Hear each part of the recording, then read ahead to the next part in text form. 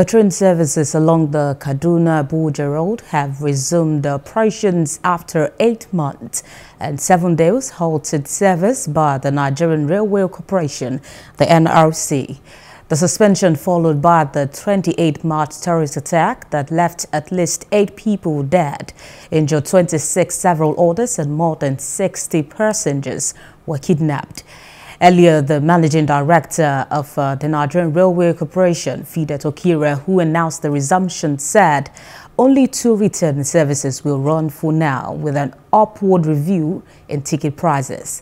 Plus TV News correspondent Habila Darifai monitored the train service and now reports. The Rigasa train terminal is wearing a new look with heavy presence of armed security operatives. Surveillance cameras have also been mounted on walls there to improve monitoring and safety. One of the measures put in place to enhance security and safety of passengers is the mandatory requirement to provide their national identification number before they are allowed to board the train. The first train departed the station today at 8 a.m. and arrived at the Idu terminal in Abuja at around 10 a.m. with several seats empty in the 644 capacity train. The low turnout passengers was as a result of it being the first boarded train after the attack, hike in the price of the tickets of 3,500 naira for economic seat, and fear of the unknown.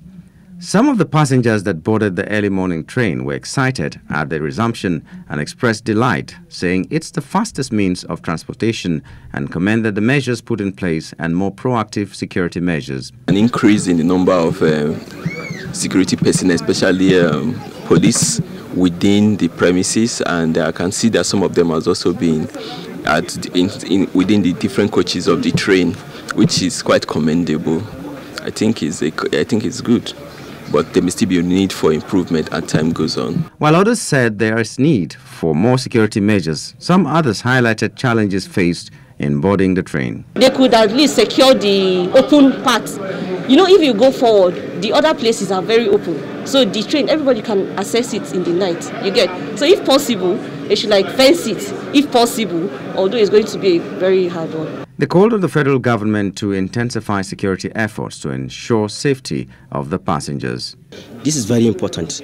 If they can continue on this one and ensure that every person that is buying ticket or coming into the train has been well identified and his records are there, I think when anything happens, it's very easy for the government to trace things, and people that don't have this particular identification will not easily come into the train. Earlier, the Inspector General of Police, Usman Baba, ordered an increased deployment of armed personnel ahead of the commencement of railway services along the Abuja-Kaduna route and assured passengers of their safety.